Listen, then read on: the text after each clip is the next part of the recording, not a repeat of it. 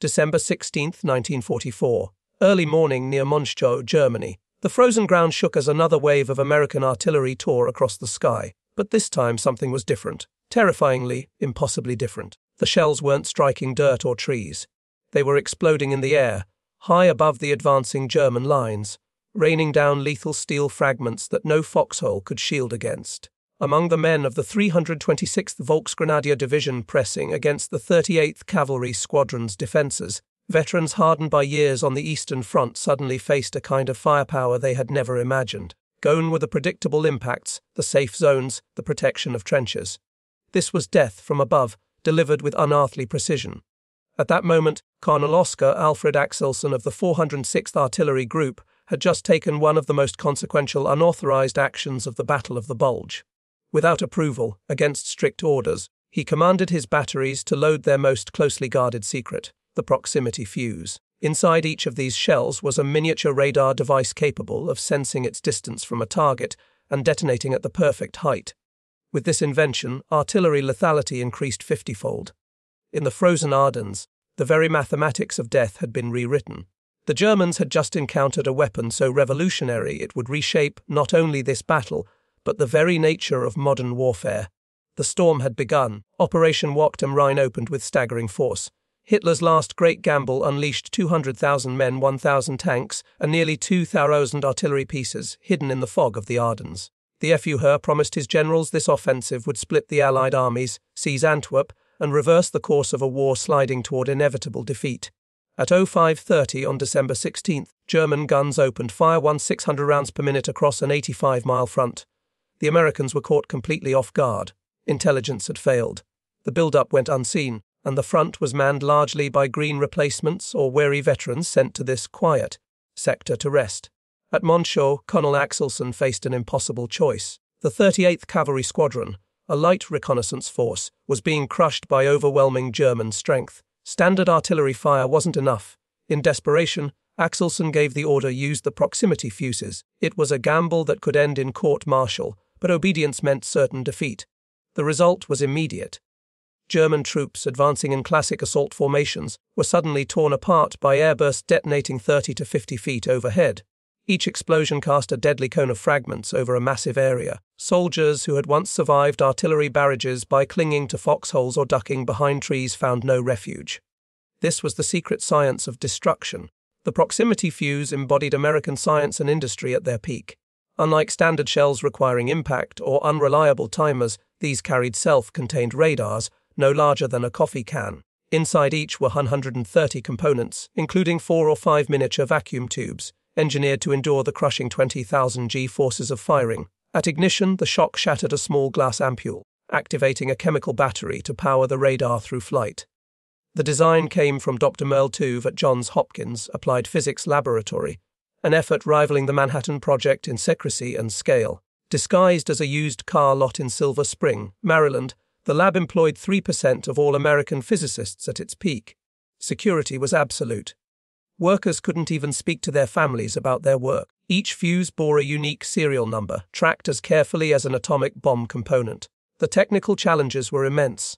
Radio tubes for living rooms had to be reinvented to survive extreme acceleration, rapid spin, rain, snow, and bitter cold. The breakthrough was miniaturization. Dr. James Van Allen created tubes no bigger than pencil erasers, yet fully functional. By late 1944, American factories were producing 40 Xalos and fuses per day. Over 100 companies joined the effort, from RCA and General Electric to Sylvania and Crossley. The cost reached $1 billion, second only to the Manhattan Project. Axelson's gamble sparked a command crisis. The fuse was restricted to anti-aircraft defense, lest a captured sample reveal its secrets. Yet at Monschau, its power was undeniable. The German assault collapsed under its fury. Reports reached Eisenhower within days. On December 19th, he requested full release of the weapon. By the 21st, all restrictions were lifted. Proximity fuses were unleashed across the Bulge. American logistics moved swiftly. The 463rd Parachute Field Artillery Battalion at Bastogne received theirs just as the German ring closed. The 420th Armored Field Artillery Battalion deployed them with M7 priests defending the northwest sector. The 969th Field Artillery Battalion, an African-American unit under Lieutenant Colonel Hubert D. Barnes, fired them to devastating effect south of town.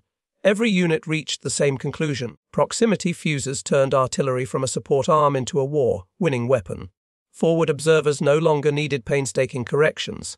The shells found their own altitude. Accuracy became less critical, destruction more certain. Bastogne became their proving ground. The 101st Airborne, encircled and outnumbered, held the crossroads with the 463rd 75mm howitzers firing thousands of rounds. Not all carried proximity fuses, but those that did shredded entire German platoons in seconds. On December 22nd, the day of General Meckwolff's legendary nuts reply, German infantry advancing over the snow were scythed down by airbursts with surgical precision. The 969th Battalion added its thunder. Their 155 of howitzers rained steel from above, creating a defensive wall no German attack could breach. Survivors spoke of units disintegrating before contact, men breaking and running from the incomprehensible storm. The carnage reached its peak along the Sauer River, December 25-26th. A German battalion, cloaked in darkness and fog, tried to cross the frozen waterway. General George S. Patton himself watched as American gunners unleashed proximity fuses. What followed would be etched into his memoirs, War as I Knew It. The result was annihilation. As the first waves of Germans reached the far bank, the sky erupted. Shells burst high overhead, showering the river with deadly fragments. Within minutes, the frozen surface was littered with shattered bodies, weapons, and broken gear. Survivors described the water turning red beneath the ice. Entire companies vanished in the storm. Patton, watching from the command post, understood immediately what he was witnessing. Artillery had been reborn. The proximity fuse had transformed the battlefield, giving American gunners the ability to cut down massed infantry in the open as if they were standing on a rifle range. What had once required overwhelming numbers of guns and endless ammunition could now be achieved with terrifying efficiency.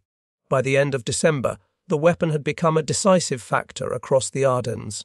From Bastogne's defenders to Patton's advancing Third Army, artillery units reported the same effect. German attacks that had once seemed unstoppable simply collapsed under airburst fire. In many cases, the psychological impact was just as devastating as the physical.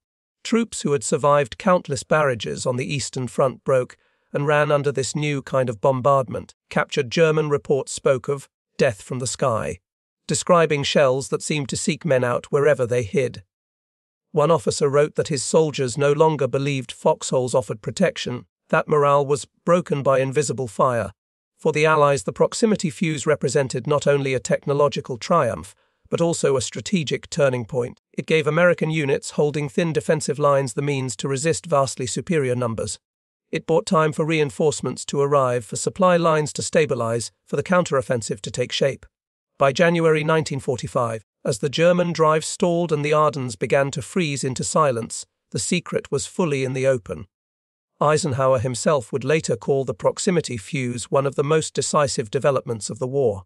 Churchill went further, declaring it second only to the atomic bomb in its impact on the outcome.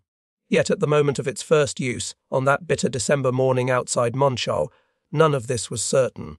Colonel Axelson could not have known that his unauthorized decision would change the course of the battle, perhaps even the war itself. All he knew was that his men were outnumbered.